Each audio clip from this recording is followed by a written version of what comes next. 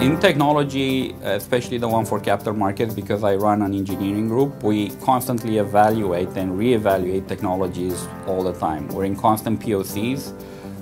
In that respect, Microsoft was always a trusted partner. I think we push their boundaries. We work directly with their engineering teams in Redmond. We're obviously not shy to have expectations on certain aspects of the technology.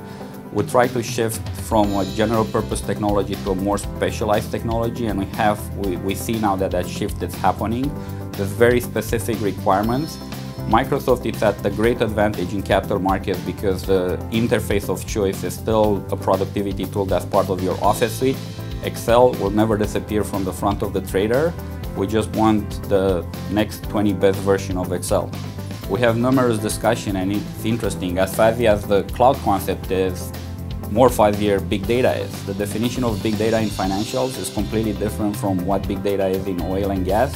It's completely different how it is in genomics and life sciences that dwarfs it all. So when you start sequencing genomics or you do cancer research, the amount of data that they generate daily, it's probably the amount of data that we generate in financials in a year.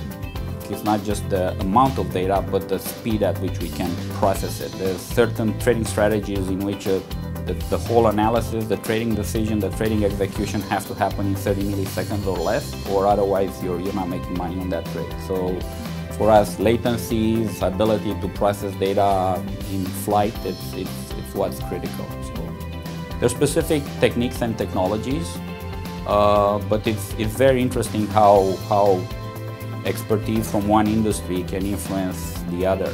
And for that one, I commend Microsoft for putting together people that have nothing to do or not competitors, so we can share experience on how we handle data. It seems to become a global problem because there's a lot of, the more computers we have at work, the more ability to generate data. We're not talking even about humans. It's not humans generating this huge amounts of data. It's the systems that we put to work.